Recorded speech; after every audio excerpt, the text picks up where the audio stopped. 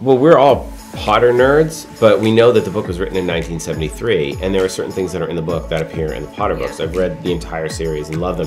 But we really had the Potter police, and that was our producer Tracy, who has a dog named Muggle. Like, I've read them, but Tracy really knows them. So there was one thing with the umbrella that Kate does, that Hagrid does. We're like, okay, we're letting that live because it's a cool idea, and that's like our little nod. But other than that, we wanted to keep them pretty separate. So there's like the goggles and the glasses. That's a parallel, would you? No, that was really from the book, and that's Captain Midnight. So I wasn't really going for Harry Potter with that. Cool. As much as I love those movies in the book. But as you say, the book predates Potter, so there are things that have been obviously inspired Harry Potter. Yeah. Master of the Dark Arts was another one. Is this your horror film for kids, Eli?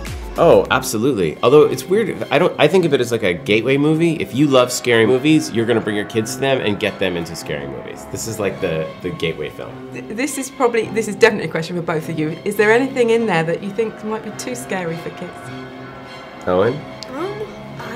I'm a fan of horror movies, so I liked all of it. No, I think it's perfect. I think you want to scare kids but not traumatize them.